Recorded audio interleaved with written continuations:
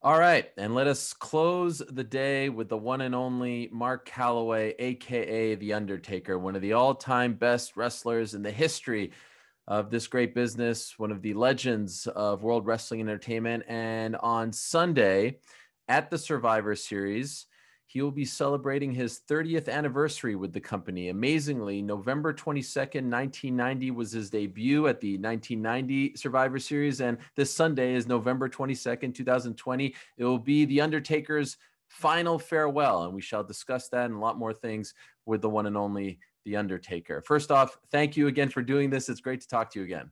Yeah, it's nice to talk to you again, man.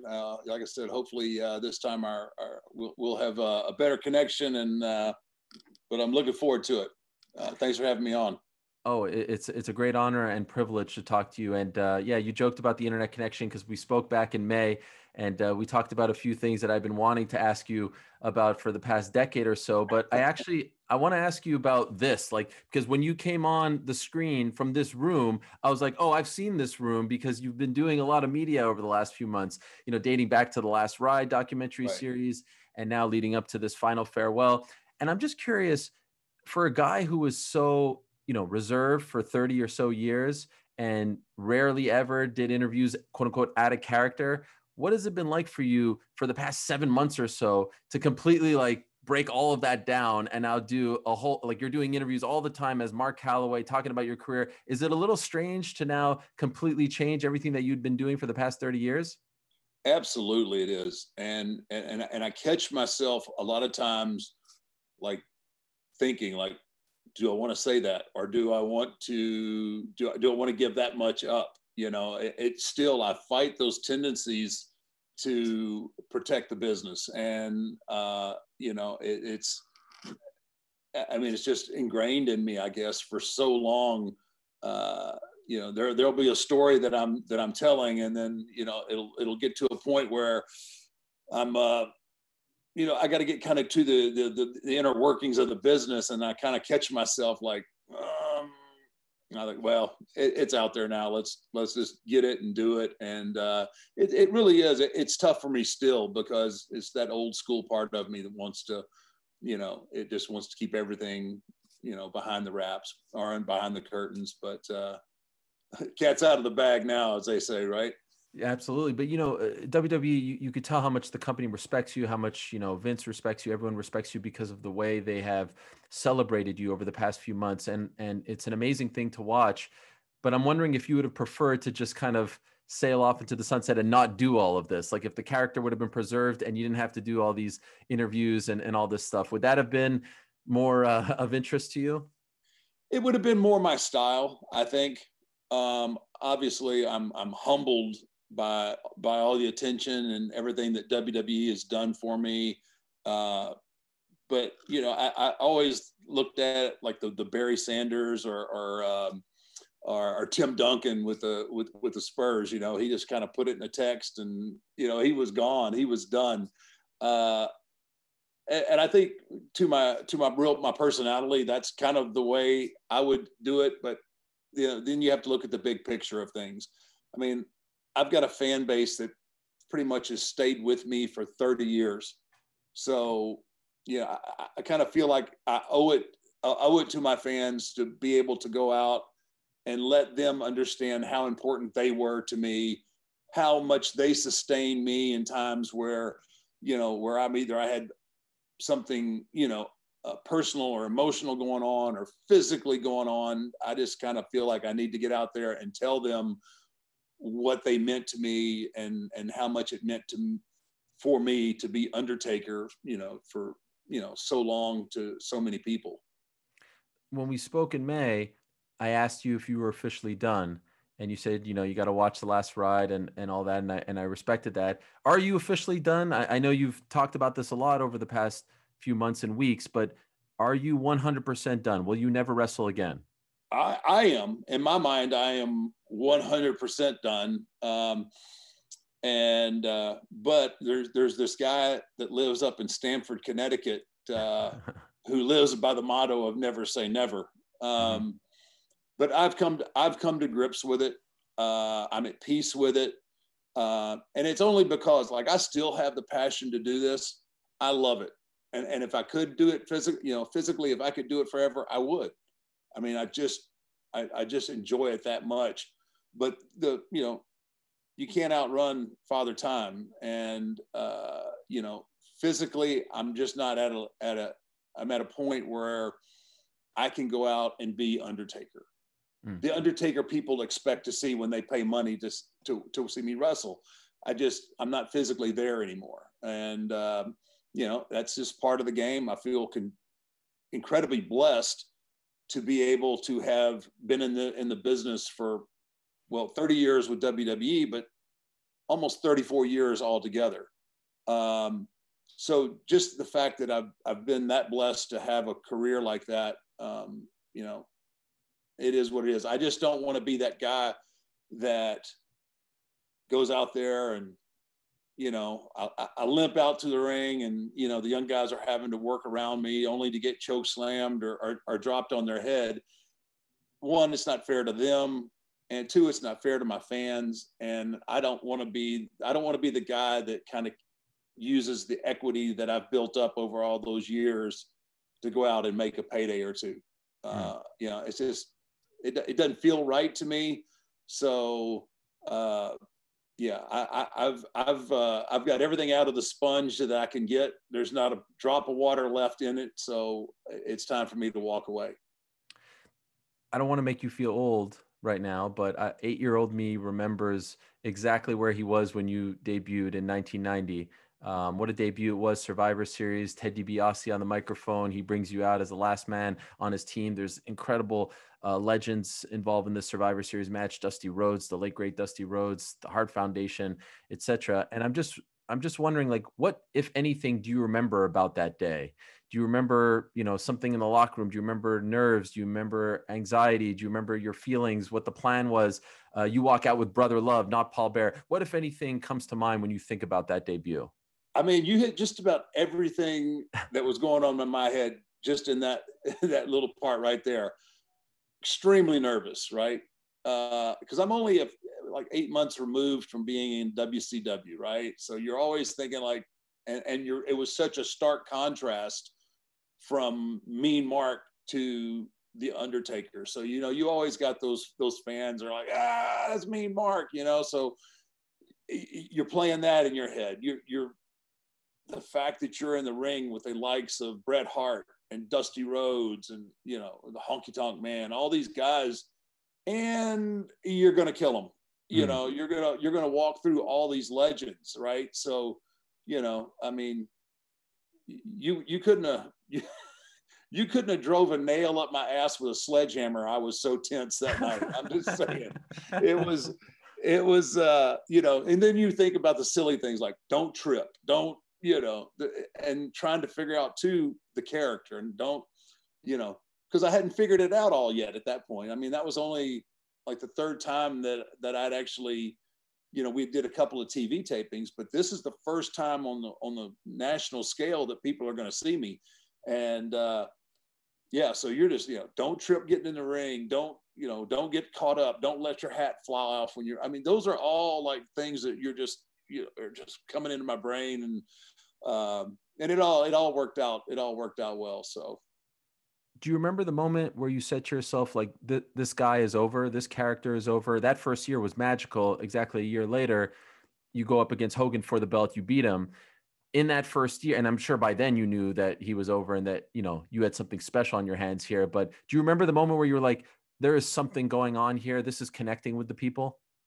Yeah, I mean, I could tell by just, so back then we didn't have security and, that would get us from the back of the arenas to our cars and all that.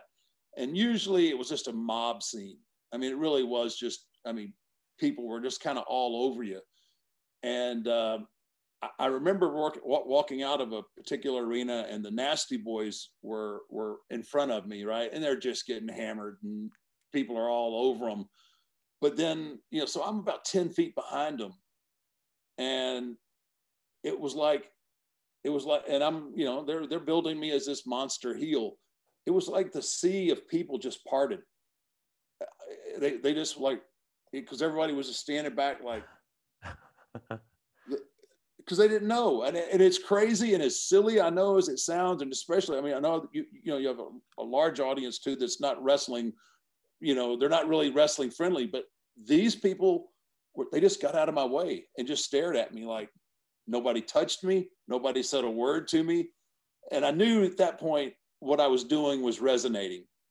And then by the time that I got to Survivor Series in 91, I kind of already started feeling a shift, but, when we did our walkouts, it was about, and this was in Detroit, at Joe Louis Arena, and it was about 60-40. I was the babyface against Hogan.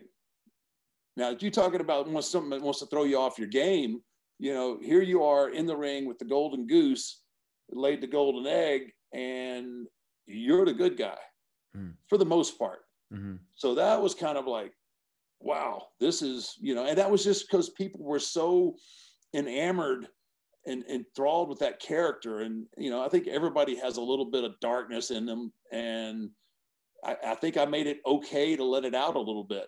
And so people kind of started resonating with that character. And,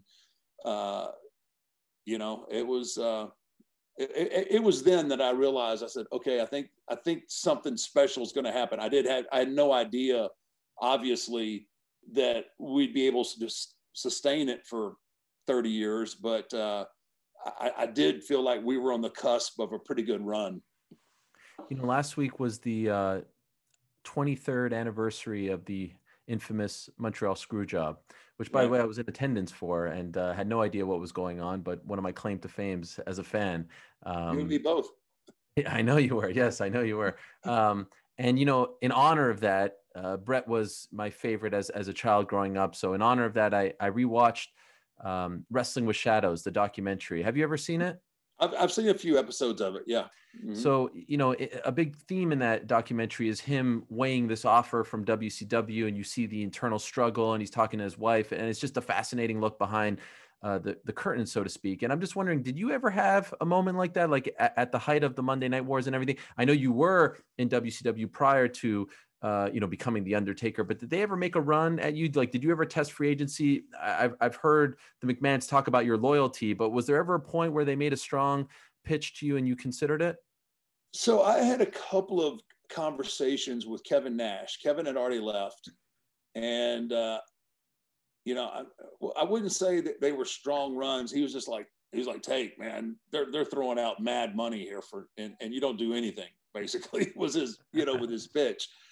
And at the time, I was very frustrated with our creative. I thought our creative was way too soft, way too kid friendly for what those guys were doing. And, they were really just doing cutting edge stuff.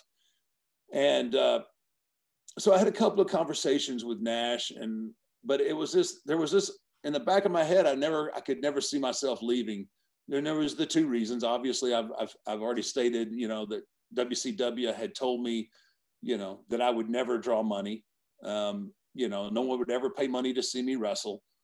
And, that always, that was always in the back of it's in the back of my head right now. Anytime I even talk about that, I always think about that.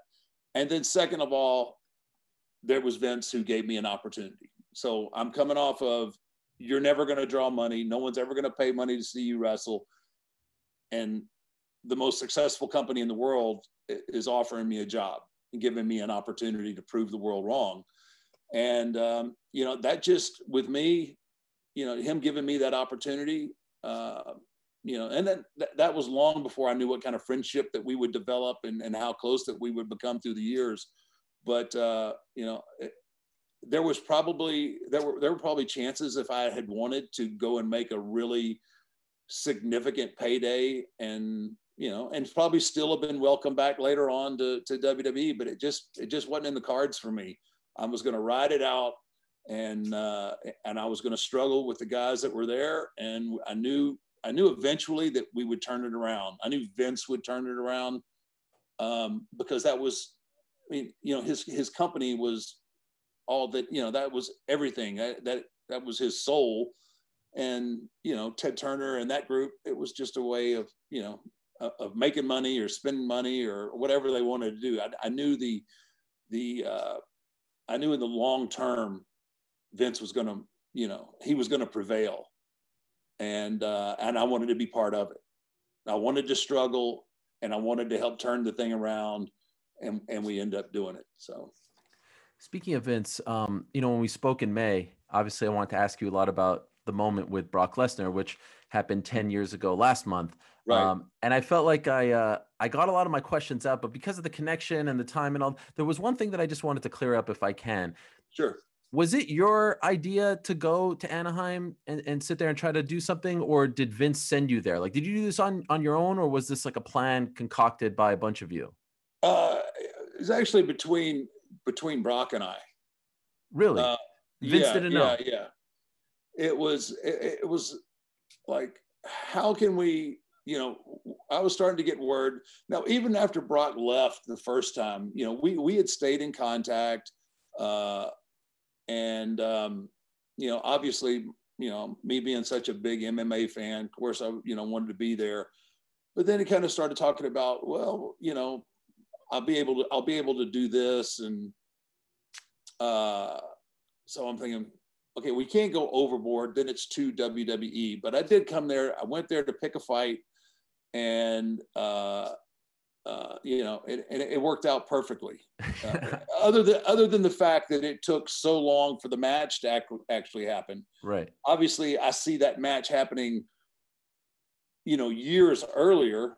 But little did I know that Dana was not aware of the fact that you know, that Brock was trying to cross over back and do some things. So you know, Dana was a little pissed, and you know, I remember having to call Dana. I didn't have to call Dana; I did on my own. And like, look, you know, you've always been really cool with me, and you know, I thought you were in the loop on this deal. I apologize. That's not the way I do business. That's not the way Vince does business.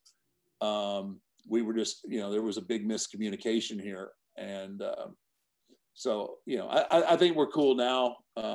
Was he mad when you called him?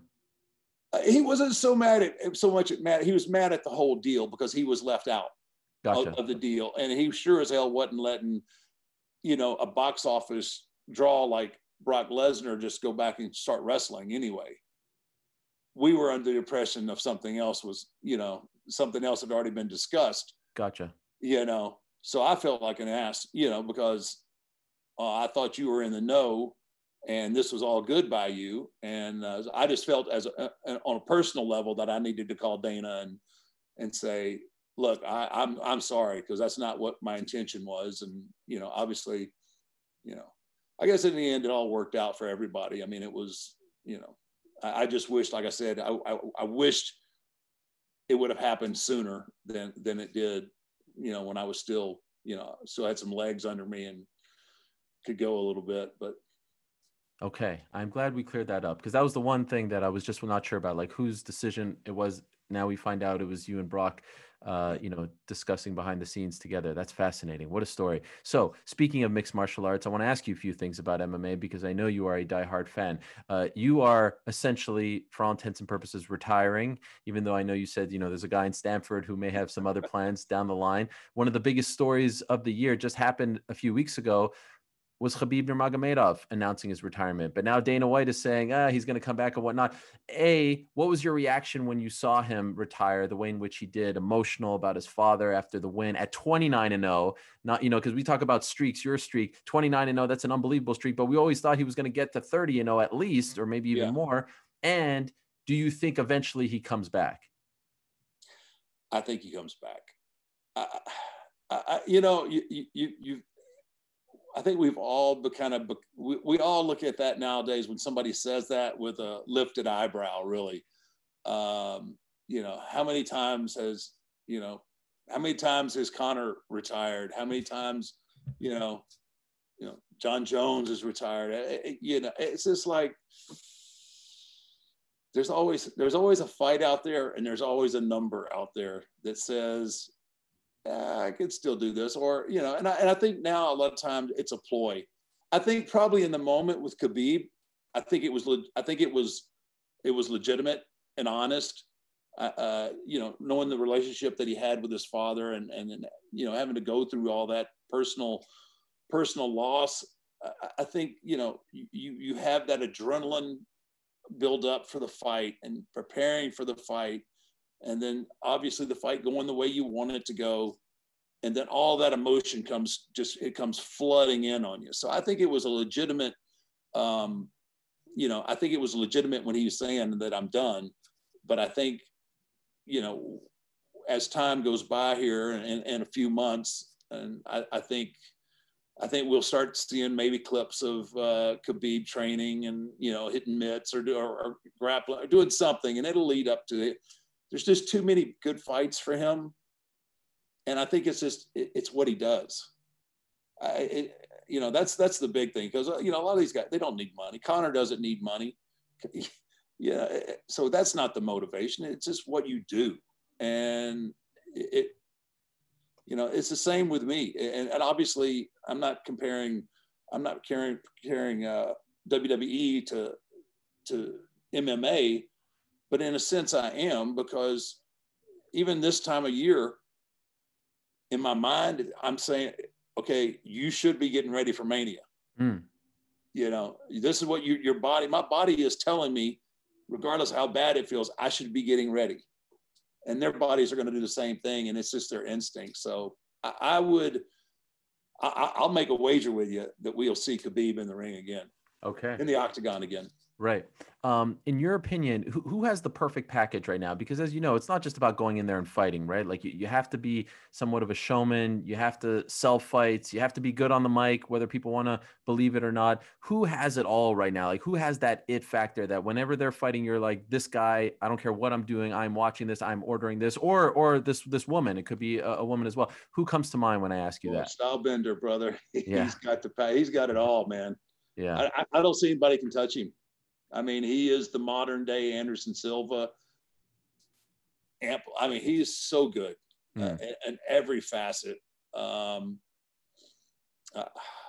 I just don't think it. I can't really think anybody that stands out as far as he does, is ahead of, so far ahead of everybody else. But man, there's so many good fights out there. So let me ask you, the Stylebender John Jones feud. Do you think that they ever fight? And if so, who would you pick? Man, he's got a. I don't know. What are they going? What weight do they fight at? What catch weight do they fight at? Right. Because I mean, if John has to start coming down, John's getting older, so his weight's going to naturally start to, it's going to become harder and harder to make those cuts. Man, I tell you what. It's hard to bet against John, but I tell you what, he, there's that window. You got a small window of time. I don't know. It depends. I think it'd have to depend on the weight and where they fought. Okay. It could be at 205. It could be at heavyweight. I feel like in your heart you want to say Israel, but you don't want to disrespect John. Am I right? No, I don't care about disrespecting anybody. I'm leaning that way, but I think a lot of it has to do with what weight they fight. Yeah. You've seen, you've seen some pro wrestlers cross over to MMA. You've seen some MMA fighters attempt to cross over, mostly with not great success. I don't know if you know this, but a lot of guys in the business right now are coming after my guy DC, Daniel Cormier. They're taking shots. They're thinking he can hang. He's asking for Roman Reigns. They're saying he has to work up the ladder. I mean, the disrespect, Daniel Cormier, his resume, right? Two-time Olympian. Yeah. Can you, I mean, you are, you're the guy, like you're the judge of wrestlers court, right? Can you tell these jabrones that Daniel Cormier can waltz into WWE at any point and be the main event of WrestleMania or any show? Tell them who Daniel Cormier is. You agree with me, right? Absolutely. And not just on his obviously his physical ability, but he's good on the mic too. And sometimes that's even more important.